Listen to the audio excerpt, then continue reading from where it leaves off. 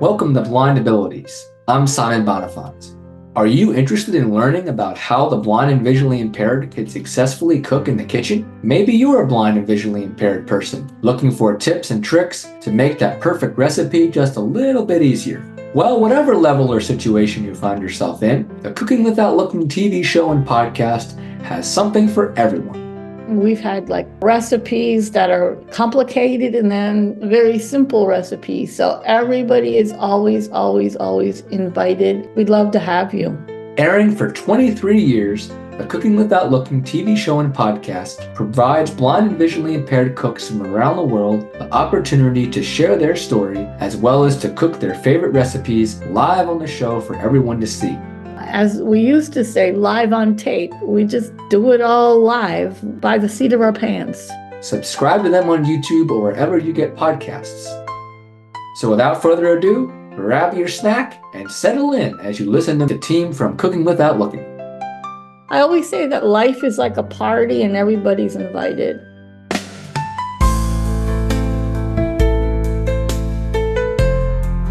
Hello, everyone, and welcome to another podcast episode. My name is Simon Bonenfant, and today we're going to be talking about food. So I'm giving you a fair warning that if you're listening to this and you may be hungry, I would encourage you to grab a snack or grab a meal and settle in as you listen to this podcast because we wouldn't want you to go hungry listening to our guests today. Joining me in the virtual studio today is Renee Rentmeester. She is the creator and executive producer of the Cooking Without Looking podcast and TV show. And along with her, we have Allen Preston, who is one of the co-hosts of the Cooking Without Looking TV show. So we're going to be talking about food, talking about tips for cooking, talking about the wonderful success of the show and how it's evolved over the years. It's great to have you, Renee and Allen. Thanks for coming on Blind Abilities today. How you folks doing? Hey, thanks for having us, Simon. Yes. Well, Renee, I'd like to turn it over to you first. For those who have never heard of Cooking Without Looking, tell us what it is and give us an overview. Well, it's a TV show that actually started in South Florida and PBS 23 years ago. I created it because I thought that there was a whole group of people that really wasn't being heard or being seen. And I believe that to be people who were blind and visually impaired. And so I didn't know anyone at the time. So I got on these listservs, which are like emails that you get from different groups. And the largest group were blind cooks and blind chefs. And I'm like, well, this is cool. So I would read the emails and I was better able to understand people who are blind or visually impaired and their needs and their thoughts after not knowing anyone who had vision issues.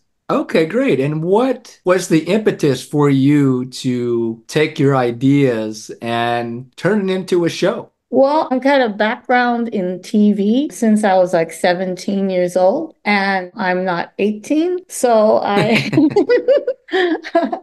that was just my tool. I'm not into fame or fortune. It was just my tool. And I thought that if people saw people who are blind or visually impaired actually doing something, it would be a lot of fun, but people would learn. I called it edutainment because I think a lot of times people who are sighted are afraid to ask blind people about their lives or about what they see or whatever. And this was a way to open up a conversation in a really fun way. So I just used my tool of television and production and everything to do just that. Yeah, let's talk about that for a minute because I'd like to go just beyond the blindness and beyond the blindness world a little bit. Talk to us a little bit about what you have done in your television career, what kind of projects you worked on, and how that kind of fed into you having that experience and those skills that are so vital to producing and running a TV show. Since I started really young, I started into TV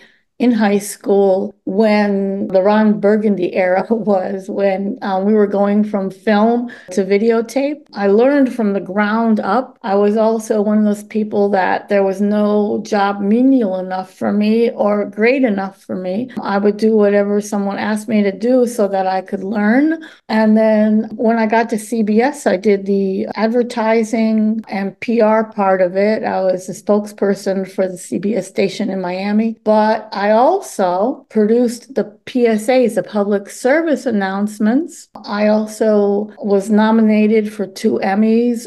One was for the writing of a documentary on youth gangs, where I hung out in the middle of the night with youth gangs and police officers in Miami who were the gang officers. So I was nominated for an Emmy for that. And then I was nominated for an Emmy for a series of Black History Month spots where I interviewed real live people from the civil rights era in Miami. And that was like totally cool because they were the historians. They spoke the real history from their point of view from the 60s. It was cool. It was like having a history book come alive. I also wrote ad copy, created ads after Hurricane Andrew because our TV station, everything went down. Now, telling you how much I've learned from TV from the bottom up, when the Bosnian and Herzegovinian War happened and when it was finished, they were given their rights to create their own TV stations. It was sort of like if the FCC here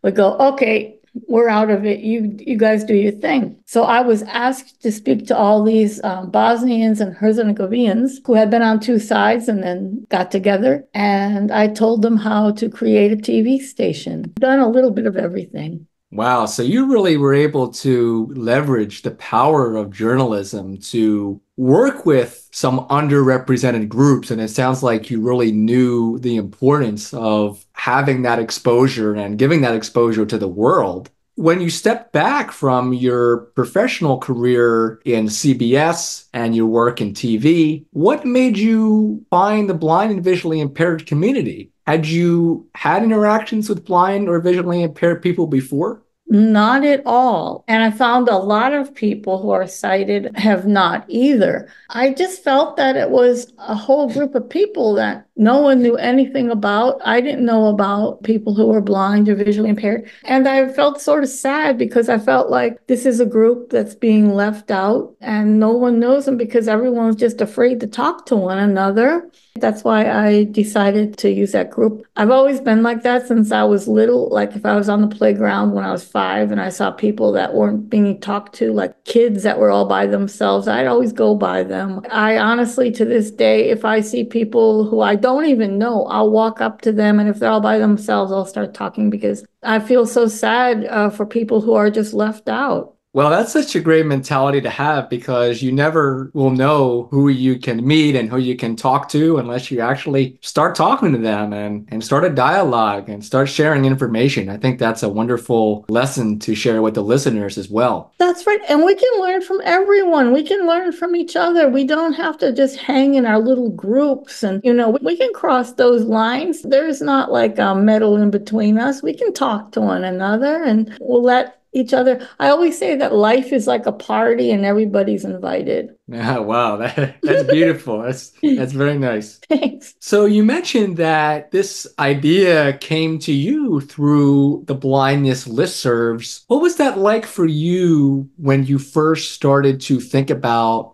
blind people cooking? I know that sometimes when sighted people first hear about blind people doing things that are seemingly ordinary, they flip it and make it more than it is and make it out to be something amazing, something to be very out of the ordinary. But because you had a lot of very progressive beliefs, I'm wondering, what was that like for you when you stumbled upon that fact that blind people can cook and maybe even a lot better than some sighted people I know, right? Yeah, that's true.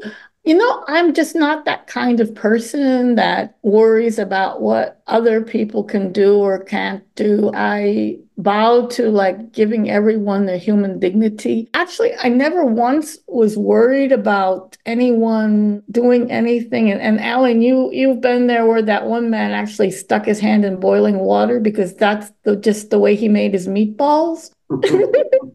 I just believe in people and their abilities. We don't focus at the show on disabilities. When the groups, the listservs I was in, which I'm in some of them still, they were actually just cooking groups featuring with blind people. And the blind people were all talking about their escapades in the kitchen or whatever, but nothing really freaked me out. In fact, reading them, oftentimes, if I didn't know that it were blind people talking about being in the kitchen and cooking, I probably wouldn't have really noticed much of a difference. You got to remember that hunger does not discriminate.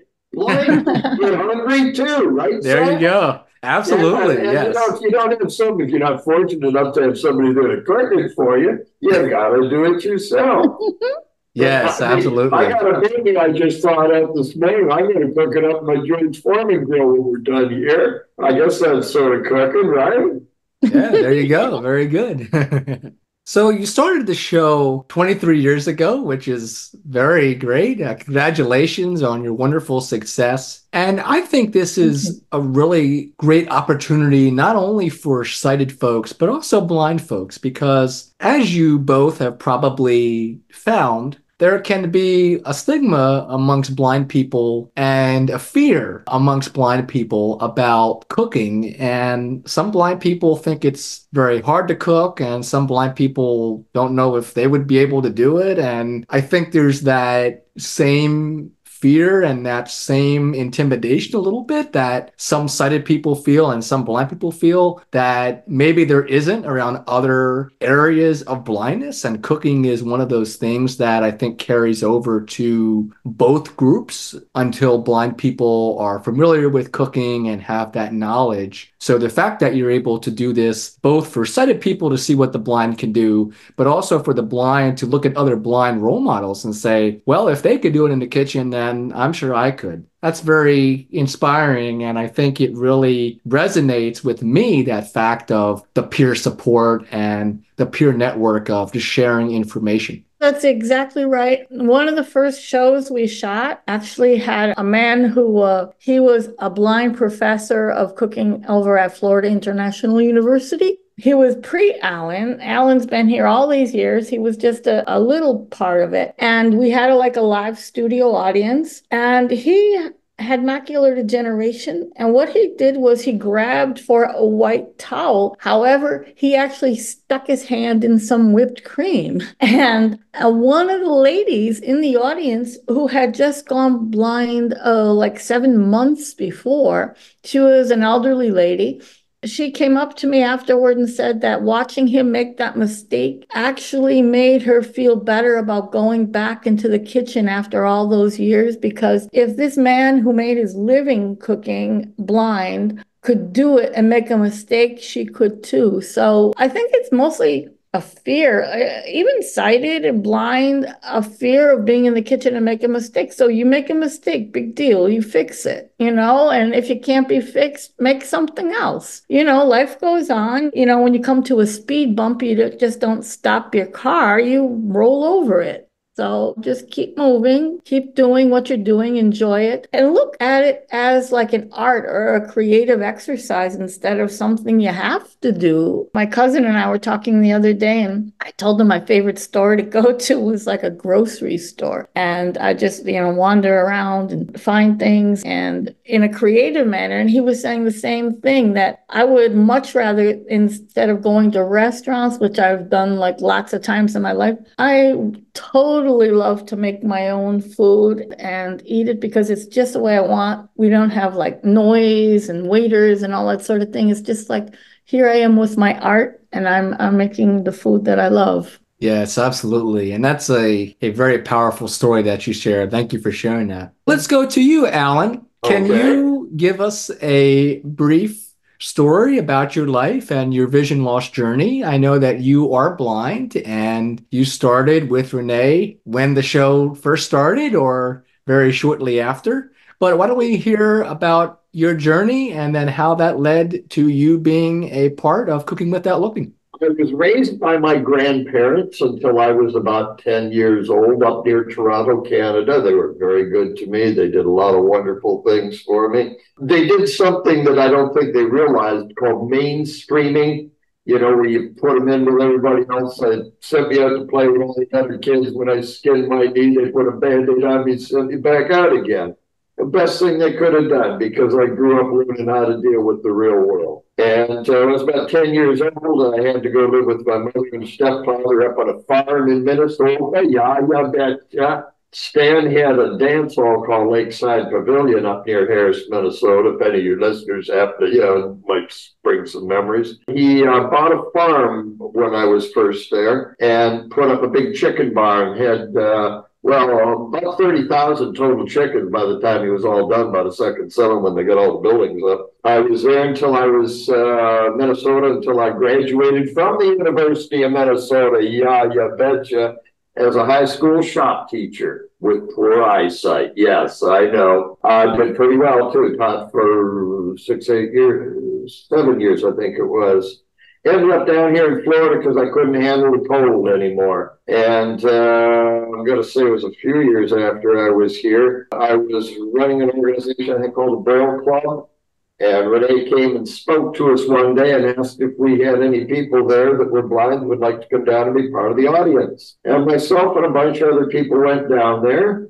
It was at that kitchen place. What was the name of it? Sub-Zero Kitchens, I think it was. Yes. And myself and a friend were just kind of wandering around looking at the kitchens, and all of a sudden these lights are in front of me, and somebody says, "Does your guide dog help you cook in the kitchen?" And I says, "Yes, he's involved with cleanup." And I got a little chuckle out of it. And the next thing, Renee came out and she says, "Would you like to be part of our show?" And I said, "Well, sure, I guess so. I don't know what you want me to cook, but I'll do anything." And she just asked me to show up at the TV studio, which I did. My Palm Trad connection, a little scary too. And I walked in. She hands me this script that had to weigh 5 pounds in big print. Thank you very much, Renee.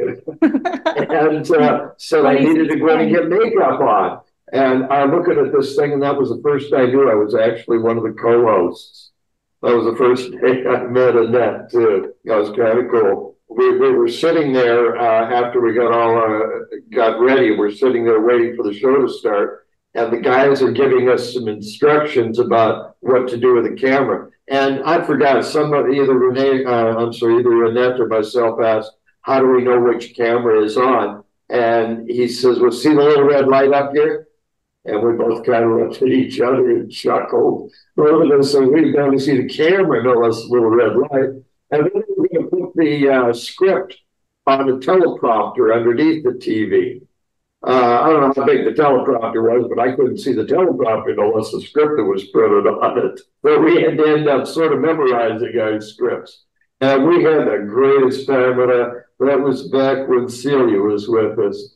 And we'd laugh about the script sometimes so they could hardly film it. But I've had a wonderful time over the last 23 years when I've been able to be here and do this. And I hope it continues on for a long time. That's great. So Renee, how long was that you brought Allen in after you started the show? I think that was earlier in the year, wasn't it, Allen? And then in September 5th, we started the show on PBS in South Florida. It may have been. I don't remember exactly how the dates were. I just remember at some point you asked me if I wanted to be on the show, and I said, "Sure, what do you want me to cook?" And you never told me. Well, there's a funny story about that show.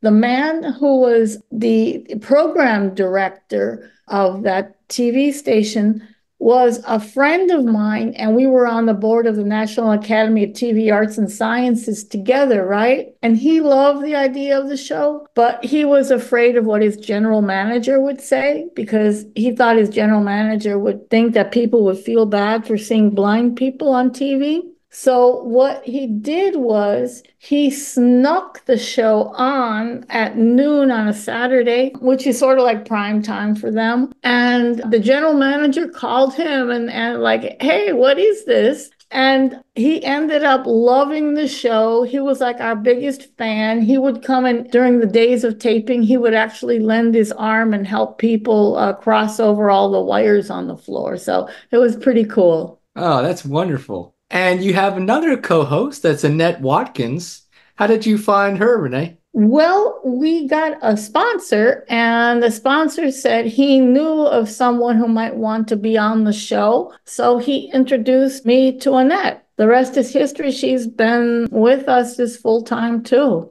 John Palmer from Magnifying America. Oh, yes, I know him. Yeah, Yeah. I know him as well. He Yeah. was like our original sponsor. Oh, very nice. Okay, yeah, he's a great guy. Yeah, he is. He's like a brother. He is. Yeah, it's a small world in the blindness community. Sure. Yeah.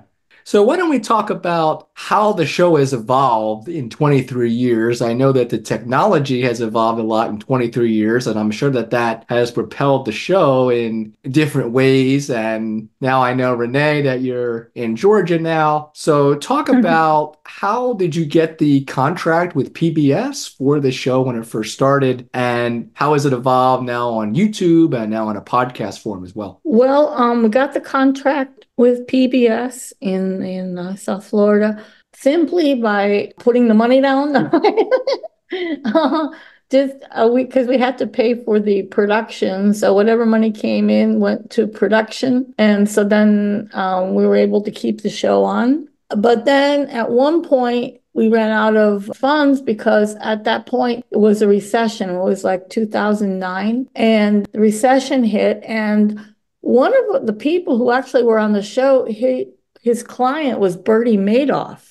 And Bernie made off with a lot of people's money. And so the people in that area, in that Palm Beach area, didn't have the money that they once did to sponsor things or whatever. But I wanted to keep it going. So what we did was we do interviews like this. We went to wine and food festivals where we did different things. We would show people cooking at the wine and food festivals. We went to Macy's, invited us in Aventura in Miami. So we went there. The whole store literally shut down to watch us create a recipe, which was pretty cool. Like it was, the kitchen area was just full of everyone who was in the store once they announced it. And then sort of like fast forward, we had the pandemic. And Sylvia Stinson Perez, who's one of the people who's often on our show, she always gives tips for people who are blind or visually impaired. She said, well, Renee, why don't you use Zoom for the show? And, Zoom started big, especially during the pandemic. And the things that we've been able to do with Zoom, we've reached more people in more places around the world that we most definitely did not have the funds to do. And if that's ever a lesson to anyone, like if you have something that you think is so big, but you need a lot of money, you don't. We went to conventions and things, and Allen has helped out tremendously with that. We've had a couple of other people who've helped us, financially for different things that we wanted to do.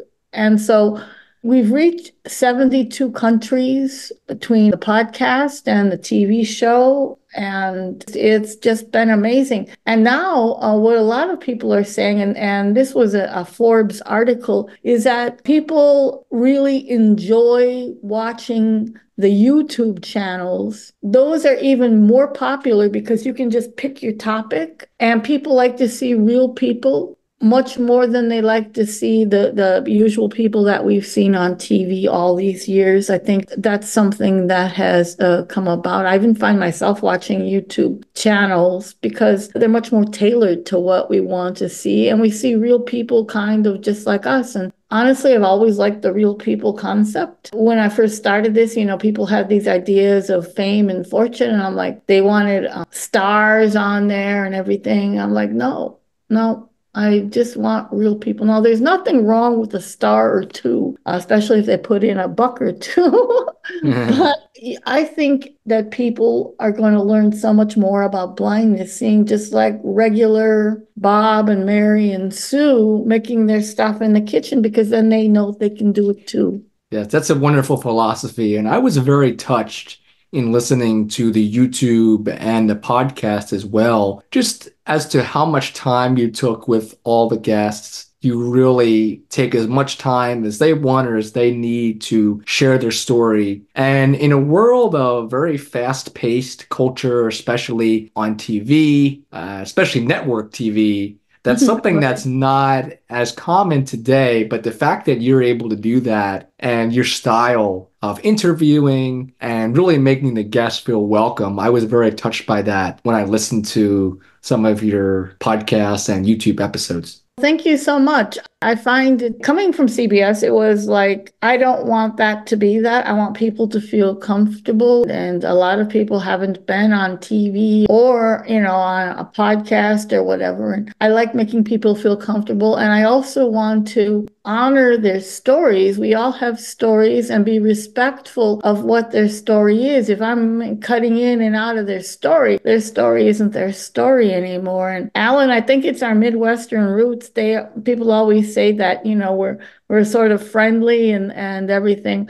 I know that when people watch us, I would rather have them see a bunch of people who are doing things a little more slowly, but also sort of savoring the moment, rather than, just popping in and out like a popcorn, just, okay, well, we don't have enough time. It's not like everything's 28:30 the way it is in regular TV. We can take our time. We've got all the time in the world. If we want it long, if we want it short, it's more of a nuanced kind of thing. Oh, yes. And I think that also kind of goes along with food as well. When you think about sitting with other people at a table and sharing food, whether it be cooking food or eating food together, it's one of those things that we all can relate to in terms of family or friends.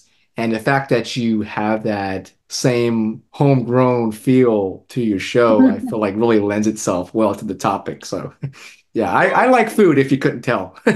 Oh yeah, So, yeah, yeah, most definitely. Yeah. I don't like when anyone says they want fast meal or anything. I mean, that's yeah, not for me. If it's for them, that's cool. But those meals that you can have sent to you, everything's all prepackaged and everything, you take all the fun out of it. Why would you want that? But I know people do. If you're not into it as much as we are, that's okay. That's okay. I get it. But for me, like, I happily slow cook things, start from the very early morning and keep going, just because it tastes better to me than just like speeding everything up and diving through it. You have to savor whatever moments you have with it. absolutely. So before the pandemic, you were doing these shows in person. And how were you getting people there and arranging for the logistical part of the show? Was that something that you were able to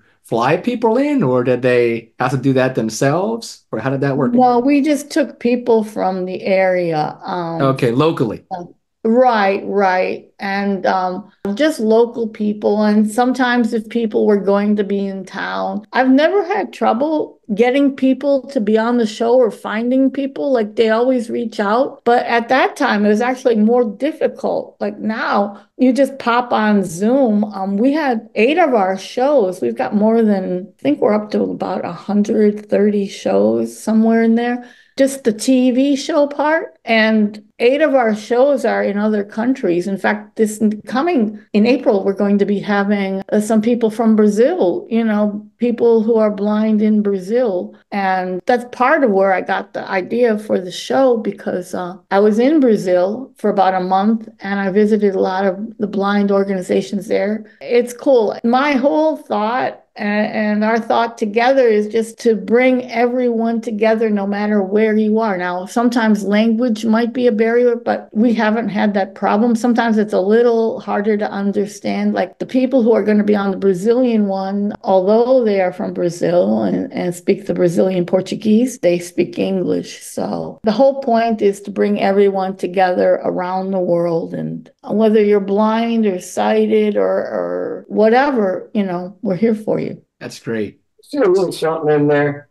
Yeah. I love our modern technology. Isn't it spectacular what we've been able to do over the last 20 years? And especially for those of us who are blind and visually impaired, who have a little more difficulty getting around the average person, it is so easy to connect, not only with our next door neighbors, but with people all over the world. We wouldn't be able to do what we're doing right now if it wasn't for all of this wonderful stuff. People talk about the good old days. These are the good old days for us. Yes, absolutely. I think it really has opened the door to so many possibilities that would not have been available. And especially now with some of the apps that can read the printed word and can help with some of those practical tasks that just didn't exist up until sometimes 5 years ago even. And now with AI, that technology is really leveraging the playing field as well. So yeah, great point. So let's go to you, Allen. Can you tell us about the frequency of the release schedule of both the TV show and the podcast? How often do you release? And how long are your shows generally? Right now, we're doing about one podcast show a month. In fact, Renee has picked on a special day of the month. I believe it was second or third Thursday, I think it is. I forgot exactly.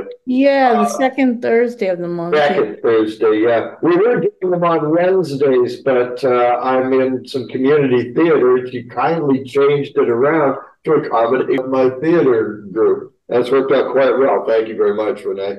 Sure. Anything for my star. The show lasts about an hour, and I say about an hour because although we usually get started right on time, which is pretty good, sometimes it goes a little long, and sometimes they're a little bit short. It depends on our guests and the topic of the material. Some guests are a little more talkative than others, and how all that. Yeah. We try to have fun with the show. I don't do very much cooking on the show. I try to keep people talking and laughing a little bit if I can. Like separating two eggs by putting one on each side of the table. And by the way, do you know what dog biscuits are made out of? No. Cauliflower. Oh. Terrible humor. But it's a cooking show, what can you say? Yeah, there you go. You got to have humor in there. That's kind of what it's all about, is to kind of make people, to encourage people who have recently lost their sight to stay active in the kitchen. Yeah, there's some things that are a little dangerous, but if you take precautions, you can figure out your way around them. And we try very hard to show a lot of those little precautions. Like working over a tray. So if you spill some liquid, it doesn't go down on the floor and make a bigger mess. Or wearing the long sleeve hot mitts when you stick stuff in the oven. Little things like that. Yes, a little tip can go a long way, definitely. They're all very versatile tips and tricks when it comes to cooking and doing it well. So what is the dynamic for the co-host with you, Allen, and Annette? How do you split up some of those duties, and how has that come about and evolved? Well, Renee gives us a script for every show that we loosely follow. We've kind of learned a little trick of just kind of turning the talk over to each other. When she's done, she'll say my name, and I know that's when it's time for me to say something. Because we don't have a lot of visual interaction where we can kind of communicate that way that we're passing it off. And we've gotten fairly good at it, I guess, haven't we? Yes. You guys do a great job. Like, I'm just there under the logo in the corner. You guys do a great job. I just give you the script and let you guys go because I know that you're going to do a great job. We know that a lot of the people that watch our show are sighted, normally sighted people, and we know that a lot of people are not sighted. And I try to remember that the not sighted people need verbal descriptions of the visual action. So if I can, I try to describe what's going on. But of course, I don't see so well either. So I try to get whoever is cooking to tell me what's going on and how they do this and that. And Annette does the same kind of a thing, so that the audience, whether sighted or not, can keep up with the activity that's going on TV. Oh, yes, that's a great point. I definitely noticed that as well. I wouldn't want anyone to think that it's not for them being blind, even though it is a TV show, because this is all for the blind and visually impaired. And after all, the blind and visually impaired people are the ones that are doing the cooking. So I found that they are very descriptive and they take a very slow and methodical approach to how they talk about the recipe as they're going so that people can follow it as well. Yes, for those who are seasoned cooks and would like to get some great ideas for recipes, as I mentioned, the show makes you hungry. So if this show hasn't made you hungry, then go over to the YouTube channel, Cooking Without Looking, and go over to the podcast and you'll be hungry there if you haven't eaten in a while. So yeah, definitely get a lot of great ideas from that as well. So Renee, you host a podcast, and what was the decision for you to branch off into a podcast and with the YouTube channel? Where has both of those mediums had a benefit? I guess I just like to keep things modern. I like the past as much as everyone, but I think that we need to keep step with it. And so about, 6 years ago, I decided to make the podcast because it seemed like everybody had a podcast. You know, my dog has a podcast. Especially blind people, yes. Right, exactly. And so I started doing it, and I'm not like necessarily technologically skilled. It's like once I learn how to do something, I do it rote. I started doing it, and then I got stuck. And then one of my friends, he's passed now, but he was blind, Jason Rosecki. He was like Mr. Techie Rosecki. And I go, Jason, I am stuck. I've gotten this far and I don't know how to do the rest. And he told me to put the MP4 in. That was all I needed to do. And I was like, well, okay. You know, after being stuck for 6 months, it took him like less than a minute to tell me what to do and how to figure it out. And, you know, the rest is history. But most of it is I like to stay up with the technology, because if you fall behind, you know, people aren't going to listen to you. They aren't going to tune in. And I just like to keep everything moving forward. Oh, yes. And is there any post-production or editing that has to be done either for the YouTube or the podcast, or do you upload as is? I upload as is because, okay, there were only 2 of the TV shows where I did a little bit of editing, but they were my mistakes. I like to keep it very honest and authentic. And if it looks like maybe there wasn't a mistake, except that the cooks on our show have been like totally amazing. There really haven't been mistakes. But if there was, you know, it's not very authentic to take it out and people go, oh yeah, they just edited it out because they're blind. They're trying to make it look better. So it's all sort of like, as we used to say, live on tape. We just do it all live by the seat of our pants. If I remember correctly, wasn't our sighted cook that one time making more mistakes than the blind cook? Yeah, well, yeah, you mean the last one a couple months ago when we did that in January. That was fun. I like that. That was fun. It was, we did blind versus sighted, and that was, her mom is like blind, totally blind, and then the daughter who lives with her was blindfolded, and she knows some of the tricks and things, but yeah, she flung some Parmesan cheese across the room, you know. I was like, whoa. Yeah, that was kind of funny. It was funny. Well, I'd like to ask you both something that might be a hard question, because it sounds like there's so many great programs that you've done over the years. What would be one favorite program that sticks out to you both if you had to pick one that was very memorable and meaningful for you both? Allen? Oh, a lot of fun. I guess maybe the very first show I actually did was probably the most meaningful. It was a real surprise to me.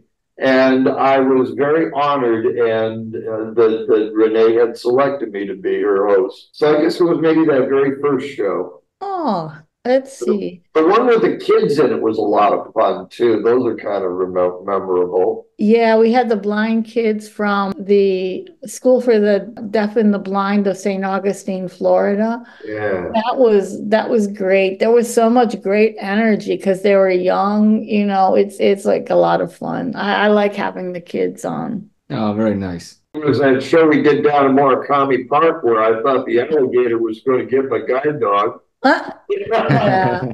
The Murakami Park is actually pretty cool because it's a Japanese gardens. And if you are blind or visually impaired, at each station, they have a phone like you pick up and you can hear whatever the thing is there, like whatever kind of plants, what kind of animals. And Annette fainted on that one. She got like a little overheated on that one, I think. We were doing some grilling on this deck that was over a body of water. And I had my guide dog on a downstand. The dog was really getting nervous. I couldn't figure out why. And then somebody pointed out to me that directly underneath was this, I don't know, 3-4 foot alligator. Oh, wow. We made a move at that point, I think, if I remember. That was a lot of fun. So in addition to the podcast and the YouTube channel, I know that you also have a website where you share some tips and tricks that are helpful for the blind and visually impaired in cooking. Can you talk about that, Renee? Sure. I still have a list of recipes from the listservs, like from years and years and years. I went back, it's like at least 6 years worth of recipes and they're all people who are blind or visually impaired who have submitted those recipes. And I use them to each day, it's Monday through Friday. I choose a recipe and I put it there, the Cooking Without Looking TV show recipe of the day. And then I have a matching tip to go along with it, the Cooking Without Looking TV show kitchen hack of the day. So if we make a Mexican casserole like we did the other day on the podcast, then I will take and find a tip like, how to make your best casserole, how to keep things from getting soggy, things like that. So they pair up. That was something I learned over the years. I just started doing that recently because I thought, well, yeah, if I'm making this recipe, you might want tips for this recipe instead of just using random tips, which is what I was doing. So I found that to be really a lot of fun. And the people on the show and the podcast all submit their own recipes. And then I name the recipe after them and I put their picture on it along with the photo of the recipe of the food. Oh, that's great. So can you give the listeners the website where they can find all that information? Yes, it's www.cookingwithoutlookingtv.wordpress.com. Okay, great. And that'll be in the show notes for everyone. And you can also go to YouTube and your podcast app of choice and type in Cooking Without Looking, and you'll find all the episodes of the podcast and the YouTube channel. And you also upload the podcast to the YouTube channel as well. Yeah, some of them get uploaded. It just depends. I'm on Podbean, so it's like a one a week. If I do more than one show a week, they upload one of the podcasts. And also, we're on all Alexa-enabled devices, so you just have to say the Cooking Without Looking TV show. And we're also on the Victor Reader, so I know a lot of blind people use that as well. So I'd like to talk a little more about some of the advantages that the blind have in terms of cooking. What do you think would be one of the most valuable pieces of advice that you learned from the show in terms of cooking and how you were able to apply that to your own lives? Oh, that's a great question. I use a lot of the tips myself, and I think one of the ones that I love the most is that your food is done when you smell it. And the one about like if you're cutting an onion, to cut it in half and then put the flat portion on the cutting board, and then you can cut from there. And you don't have a rolling onion all over the place. You're not chasing your onion. So I think those are two of my favorite tips. Great. Knowing your kitchen, I think, is probably the best tip. Being familiar with where everything is in your kitchen is probably the best tip I know of. Also, little things like, using a tray so you don't spill things, a magnetic knife rack. There's a million little things that just help make life a little bit easier if you don't see so well. That's all great tips, all great advice. Well, we talked about a lot of the encounters that you've had with the guests and the feedback that they gave. So, what has been the feedback from those who've watched the show over the years and listened to the podcast and watched it on YouTube? What kind of feedback have you received from the general public, either sighted or blind? Real quick, a long time ago, I was going through the Atlanta airport, having a cup of coffee, waiting for a flight, and somebody came over to me and says, "I saw you on the Cooking Without Looking show." I couldn't believe it. It's amazing. That's awesome. The nicest things that people have said, and they often say them in the same way, is that we're sort of fun and friendly. To me, that's like the greatest compliment, because that's really what I think we strive for. When people are guests on the show, I'll tell them, listen, no one's going to die here today. Well, our whole purpose is to have fun. And if you have fun, well, that's the main thing. That's the main thing that we hope for. But they usually just say fun and friendly. I love that. Oh, very nice. Yeah, kind of like what I had said a little while ago, the friendly atmosphere. Exactly. Yes. Yeah, exactly. You said the same thing. It's good to know that that comes across after being in TV, and sometimes personalities sort of gnaw at each other, and you think that, oh yeah, but when I'm on the screen it looks different. No, you can feel the way people feel when they react to one another. If people are stressed, you can notice that too. I mean, you don't even have to see it. You don't have to have eyesight to feel like people are being stressed out or they're angry or whatever. So we like to keep it loose and fun. We need lots more good news and lots less bad news. That's right. Yes, and a lot more good food too, right?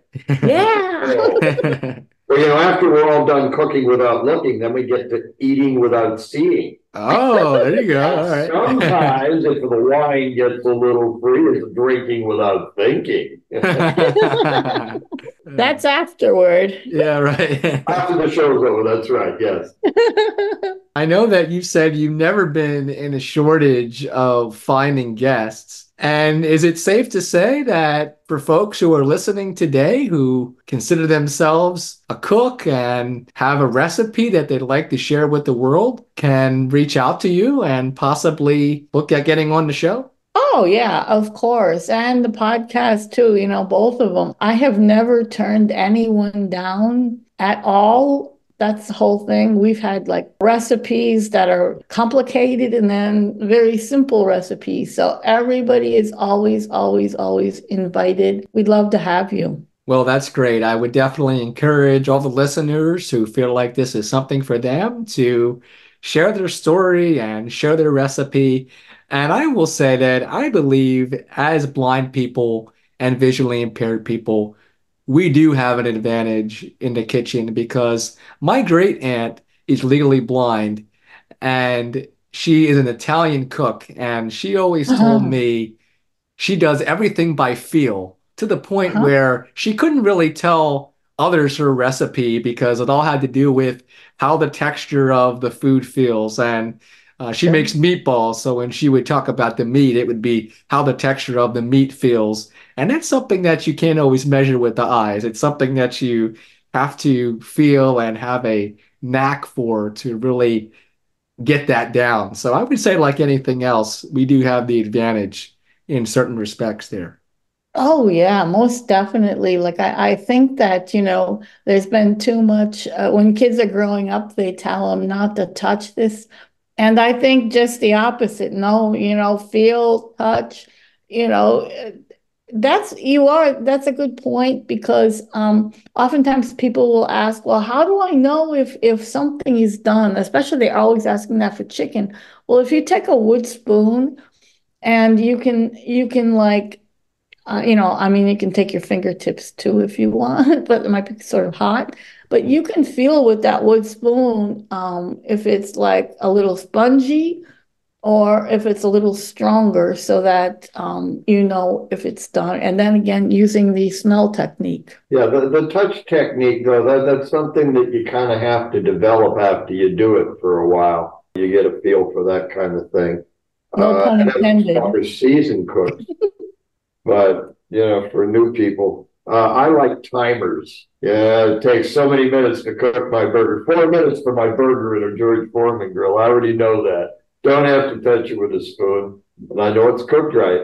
There's just different ways of doing things for different people. Yes. Sure, sure. Oh, yes. And I know we talked earlier about technology. I know you did a air fryer segment as well. That's one of the things that has been more recently popular in the blind community as one of the handy tools. You're right. You're right. That's just blown up. I mean, the Instapot there was there for a while, but the air fryer is huge in the blind community. So I know that you both have an exciting announcement to make, which is related to how we connected and got together to do this Mhm. interview. Would you like to share that with us, Renee? Sure, sure. Well, your group is creating a very special jingle for us for our TV show. We had something a long time ago, but I really like this. It's upbeat, it's fun. We haven't heard the final product yet, but just the demo was very nice, and it was great. It was upbeat, enjoyable, and it even has singing in it, which was cool. Yes, so I'm involved in the Serenity Choir. That's how we were able to reach out to you and be able to share the talent of the music and contribute to your wonderful mission. And that'll be coming to the show very shortly, I believe. I think so. They said like around the end of March or beginning of April. So we're really excited to hear that and add it on the show. That will be, of course, something I learned to put on the YouTube channel. That will be stretching my skills a little more, which is cool. Yeah, it is really nice. And that night when I spoke with all of you guys, that was so wonderful because you're from all over the world and you get together and you make your music. And that's the way life should be. We just get together and create our happiness. Oh, well, as I had said before, you were so gracious to take your time and speak with us, and I'm glad you did because that's we were able to connect. So as we close the interview today, I'd like for each of you to share a tip. I know we've talked a lot about tips, but I'd like a specific tip, one more, for those who would like to get into the field of cooking and they're blind or visually impaired, or those who are sighted who know someone who's blind and visually impaired who would like to give them guidance and give that encouragement as to something that can get them started into cooking. Well, there are always the schools. Some cooking schools are a little behind the times and are afraid to have blind students because they're just confused about what to do. But normally you reach out to a school, maybe you reach out to like a local restaurateur who maybe needs a sous chef in the kitchen. I know that there are quite a few sous chefs who are blind or visually impaired. I'm thinking one in particular, he's up in New York. Or just start cooking. Just do it and maybe even create your own YouTube channel or reach out to people who you think are able to help. In Miami, there's FIU, Florida International University School of Hospitality. There was actually a professor there who was blind who taught. He was like the first person who hosted our show. He's not there anymore, but they're very, very hands-on with people who are blind or visually impaired who want to enter that field. Oh, that's a great tip. And I actually know Deborah Erickson. I don't know if you both know Yeah, of I know her, who Deborah. runs the Blind Kitchen. And she started out when she became visually impaired. She went to a culinary school and learned how to cook that way. And then she was able to take her knowledge and develop a lot of adaptive equipment for the kitchen. Yeah, one of those great success stories of how that can really help someone and also help a lot of other people as well with that knowledge. Right. I know, Deborah. We both teach. I've got like a little class. We call it a cook along the first Tuesday of the month for the Blind United, who are out of California. And she's on a Wednesday during the month. It's just a lot of fun with that group too. We choose a recipe and then I prepare it and give them tips on preparing it. Oh, wonderful. And Alan, your tip to close us today? Mine is pretty short and easy to the blind community. Don't be afraid. Just be careful. Remember, you're working with hot things. Protect yourself from the hot things. You're working with sharp things. Remember what a sharp edge is. Just don't be afraid to get in the kitchen. Just be careful. Oh, that's great. That's a wonderful life lesson for in and out of the kitchen for blind and sighted alike. So exactly. Wonderful. I would like to thank you both for coming on to Blind Abilities today and talking about the wonderful mission of Cooking Without Looking and the work that you're doing. I wish you much success in the future. So you have 23 years. Well, here's to 23 more to go and beyond, I'd like to say. So, well, thank you, Simon. I hope I'm alive. It's getting there, but thank you so much for having us. We really appreciate it. Yes, thank you very much, Simon, for this opportunity. Yeah, it's been my pleasure. It's been fun. Well, to the listeners, I'd encourage you to go to YouTube, go to your podcast players, type in Cooking Without Looking, or go to the website www.cookingwithoutlooking.tv.wordpress.com.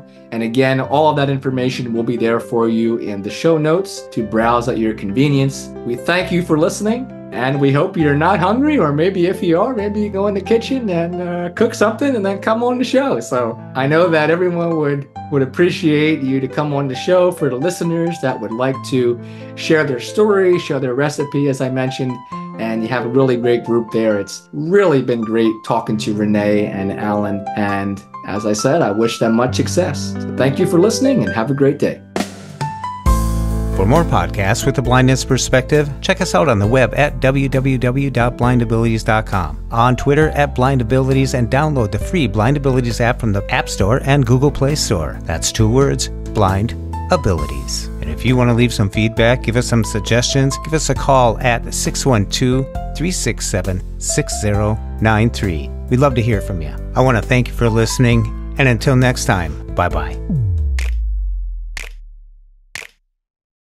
When we share what we see through each other's eyes, we can then begin to bridge the gap between the limited expectations and the reality of blind abilities. And the realities of blind abilities.